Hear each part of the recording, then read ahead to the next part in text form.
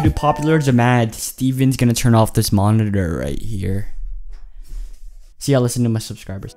So a couple days ago, I was complaining to my friend how Sony Vegas was bad and I was gonna switch to Adobe Premiere Pro. And then Sony Vegas decided to make a new video editor a couple days later because their most popular user had some complaints. So today I'm going to be talking about Sony Vegas Pro 14, new features and stuff like that, if I think it's worth buying. Just an overall overview of the program. There's actually 3 of them. I'll talk about them later, but this is the intro. Can we please, like this video? My channel's like really dead right now. Like, I think Timbers is going to pass me. Yeah. Get this video to 500 likes, man. Show them hashtag Team Van on my last Instagram post. I'll link it in the description, and yeah, let's get into the video. I'm gonna be really quick with this video because I don't want to bore you guys with information you can just read. Basically, Sony has released 3 video editors. Sony Vegas Pro 14 Edit, Vegas Pro 14, the one that most people will get, and the Pro Suite version. So I did try out the trial for the Pro 14 version and it looked exactly the same. I knew how to dig deeper, and then I saw like all the features and stuff, and I'm just gonna talk about if it's worth it, if I recommend you buying it, and just the new features and all. So I have 3 tabs open. So Vegas Pro 14 Edit is the most basic version. It's the cheapest version at $400. This is Canadian. It might be more expensive for American, as well as different currencies. I don't know.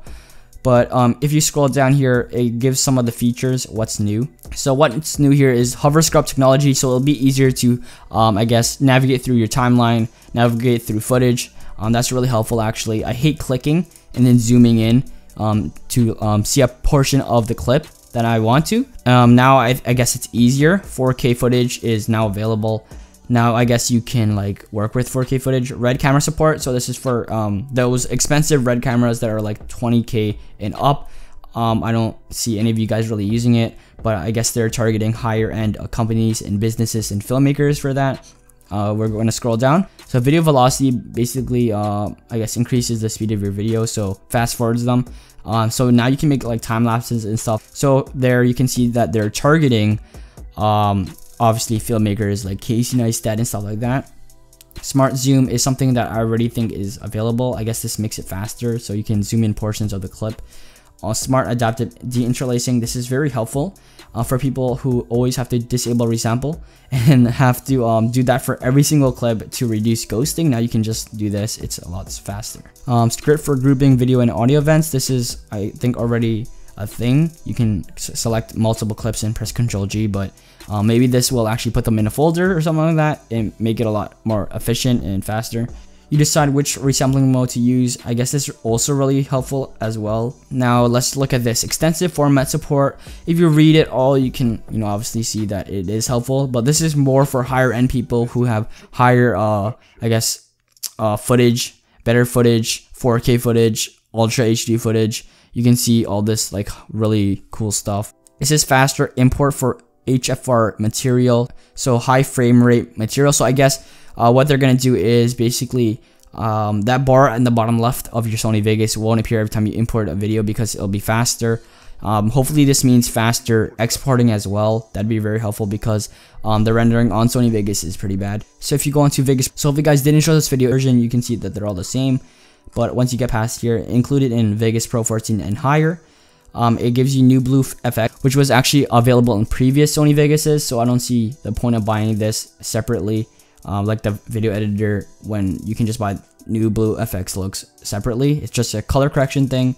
There's probably better stuff like Magic Bullet looks and stuff like that that you can buy instead of this, but you can see it's a color correction software. I mean, a color grading software. That's basically the only thing that they're providing that's not in the edit version. So I don't really see the point of buying it.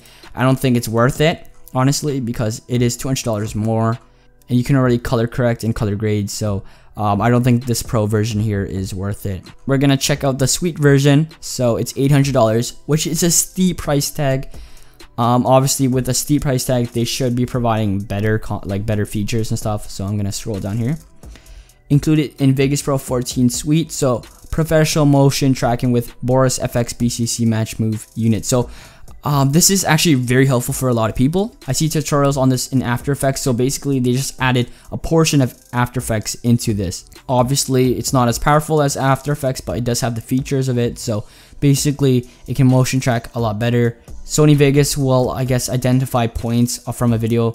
It'll like look at a video and then identify points, and then you can like add text and track it. So that's really nice. I've been looking for that for a while. So if you like a COD video editor or gaming video editor, you should really look into this. Sensational 3D object creation and manipulation. So another thing that another editor has, which is Cinema 4D 3D objects. So you can see a lot of people will be using this. And then advanced text creation and titles with new blue effects.